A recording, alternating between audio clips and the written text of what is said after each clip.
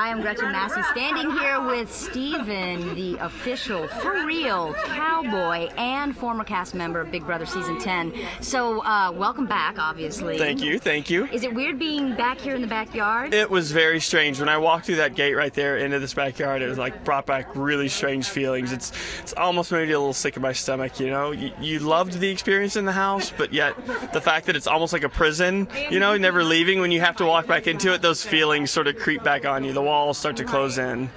Now, you are one of the few cast members that has also seen the season.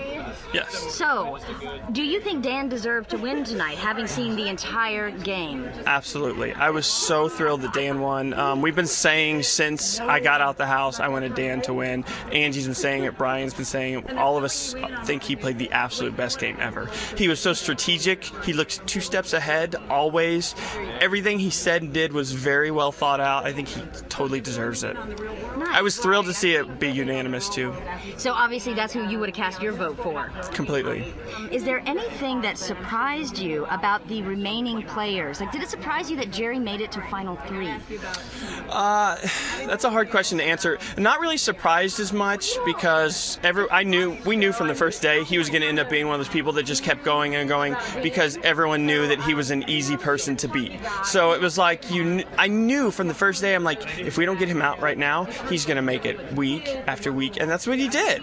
That's what he did. And I think he had no real skills or game plan or strategy. I think they were just like, as soon as we want him out, he's out. And they stabbed Keisha in the back because they knew he'd be the first one to get out. If you had made it to the final 2, who would you put yourself sitting next to? Who could you be? Oh my gosh, that's tough. Of the people that were left in the house, you know, like towards the end, I wouldn't want to be next to Dan or Memphis. Probably, you know, like Keisha, because a lot of the girls didn't like her. I think she could have probably been someone either to eat. Angie, a lot of the girls didn't like her. Not that I don't like those people, but I think if I was sitting next to them, I could have possibly pulled the votes away. Yeah. So. Okay, now based on your experience inside this house and how the game went for you, do you have any advice for anyone who's hoping to get on the show next year, once they get on? Once they get on the show, go in the house with your game face on. I walked in that house thinking it was going to be a fun experience. I started playing games and having fun with people, but I totally lost focus on why I was there. When you walk in that door, every single word you say, every step you make should be planned and calculated.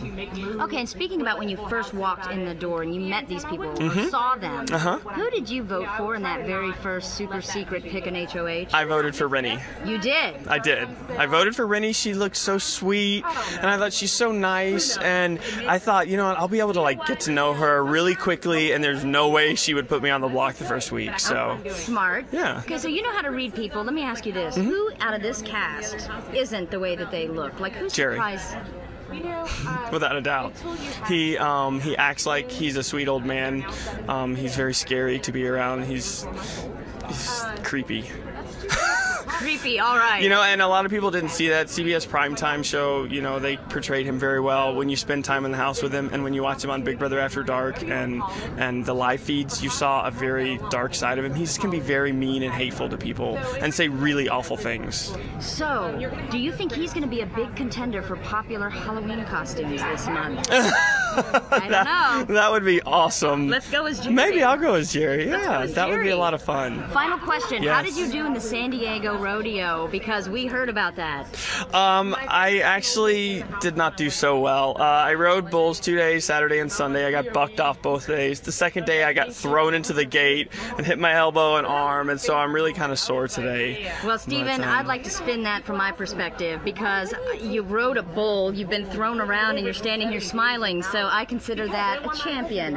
I'm here with the Gretchen. champion, Steven, from Big Brother thank Season you so 10. Much. Thank It's you. great talking to you.